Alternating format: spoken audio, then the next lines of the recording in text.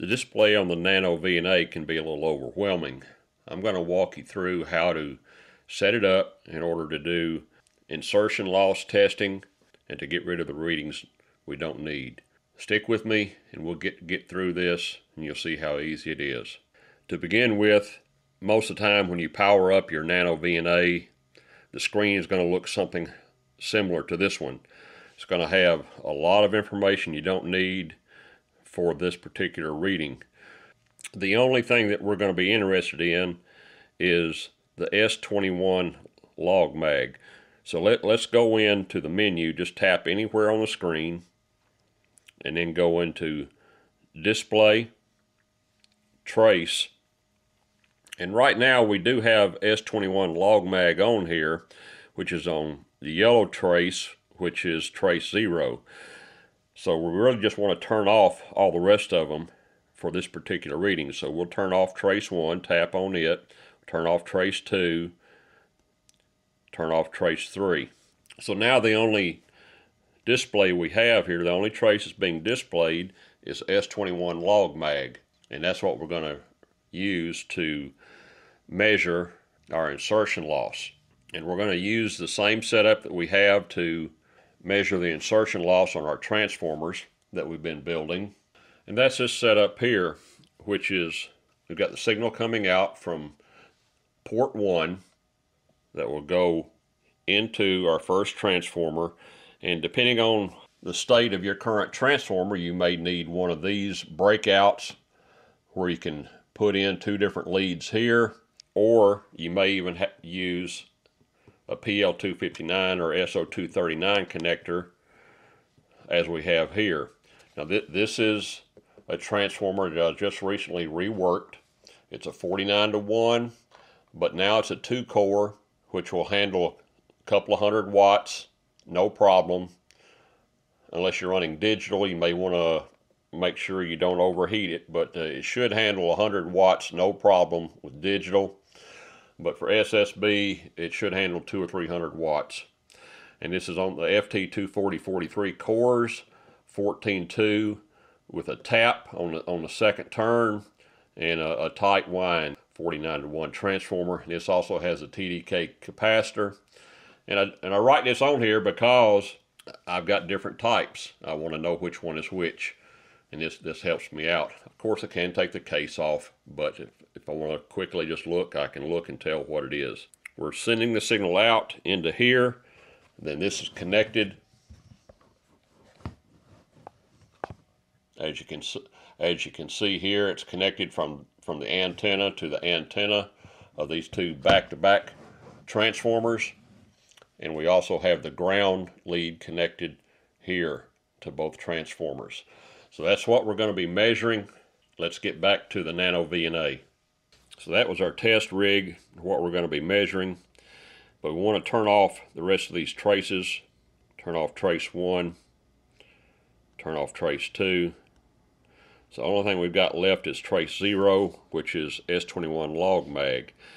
And whatever trace you have selected, if you want to change what it's measuring, go ahead and select a trace, go back, then go to the format. All right, so since we're using the S21 port or port 2, this is what's measuring, so we want to use the S21 format.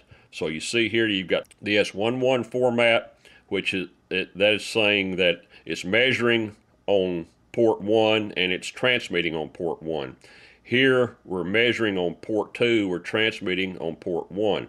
We want to go in to the format, click on it, and here you can select what it is you want to measure. And what we're wanting is log mag. We could get a Smith chart if we selected that, polar chart, linear graph, and own.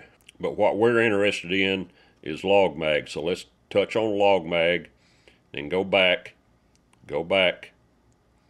and just click somewhere on the screen to get rid of your menu. So now you're set up to measure S21 log mag. You can see right here it says S21 log mag. This is 10 dB per division. You may be able to see right here, I'll move this marker out of the way.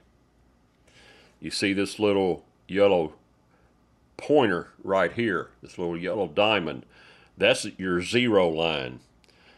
The line above is plus 10, and then it goes down with by 10 dB for each division you go down.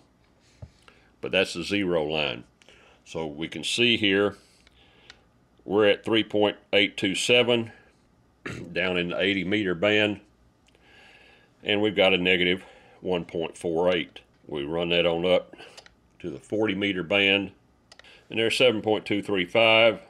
We've got a negative 1.35 there.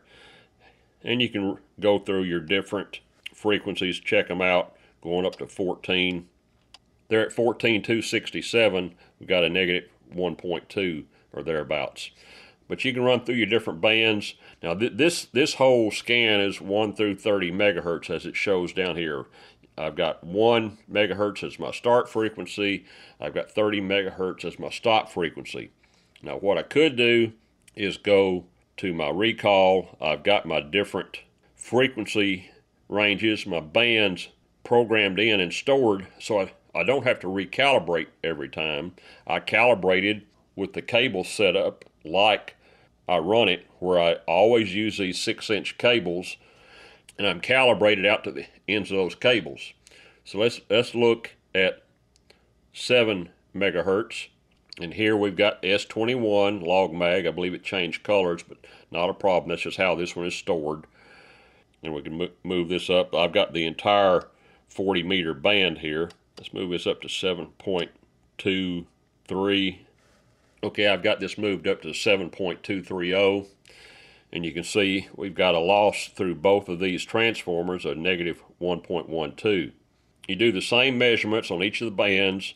You can go through and make sure that you've got your NanoVNA calibrated and each band stored, whatever bands you want to put out here and what frequency ranges. You don't have to use the exact band frequency ranges. You can go a little bit outside of each band if you want to see, 500 kc above or below, however you want to do it. These are set, I believe, on the actual limits of the bands, but it's not required that you do that, obviously, because I've got all the way from 1 to 30 megahertz up here.